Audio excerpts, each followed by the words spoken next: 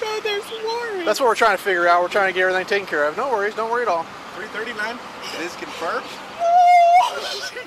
Police body camera captured the tears of a Grapevine woman in an unusual marriage proposal. But did she say yes?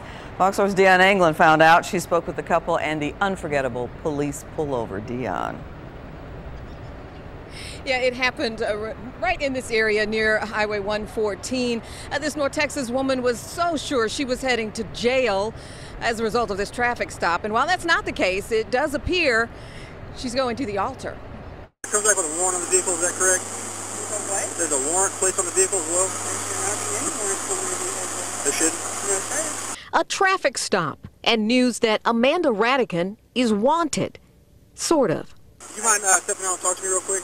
I just want to make sure it's clear everything got real quick. I mean, like, honestly, you know, Steven is my boyfriend. I was bringing in his cell phone.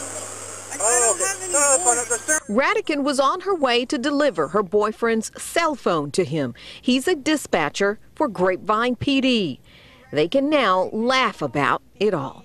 I had left my phone at home purposely because she doesn't like all the technology being tracked and all that, so she doesn't want to find my friends on her phone.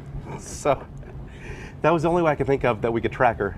It was all a setup, but the big romantic reveal didn't come before frightened Amanda started to cry. Why is it so there's warrants? That's what we're trying to figure out. Yep, the traffic stop is actually a marriage proposal. I wanted to catch her off guard. I wanted someone there that was a good friend of mine that she knew, and I'm surprised it didn't give it away. I'm like, this is all, oh my gosh, this is a huge mistake. There's no way possible. I was terrified, just freaking out. When I turned around and saw him, he was already on one knee, so I'm like, this isn't really happening, I'm imagining. Turns out Amanda was not imagining.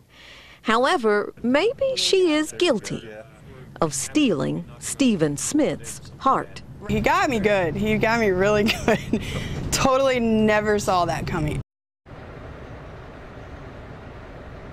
So just to be clear, she said yes. The answer is yes. And in case you're wondering how upset Amanda may have been with Stephen for this ordeal, she says it's not totally out of character. They're both pretty much jokesters, and they've pulled pranks on one another before. This one, though, will probably take the record for being hard to top.